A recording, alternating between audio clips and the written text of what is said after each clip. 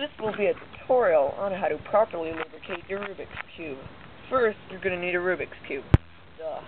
Then, you're going to need lubricant. I prefer Jigaloo since it's the best one I could find at Home Depot. And then you're going to need newspaper to keep your desk clean.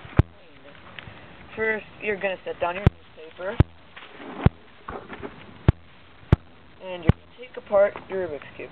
First, rotate it 45 degrees, and you just pull out the top.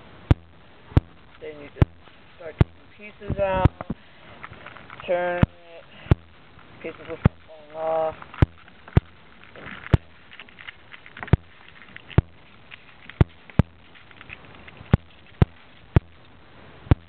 There.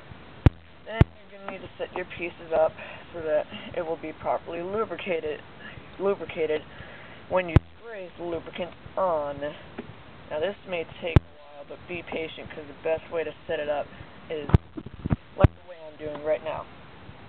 There, goes there, that goes there, there. The sticker should be facing away, as you can see. And there it is. Now you can set up these pieces so that the stickers are facing away. You don't want to get the stickers lubricated, because it'll be slippery and hard to install. And then you get your lubricant, take the top off, see that? Then you get the straw, or in this case you don't need it. Lubricant, shake it up, and spray it. There, that's all you need. Short little sprays. Then, all you need to do is put the cube back together, and that's how you properly lubricate your Rubik's Cube.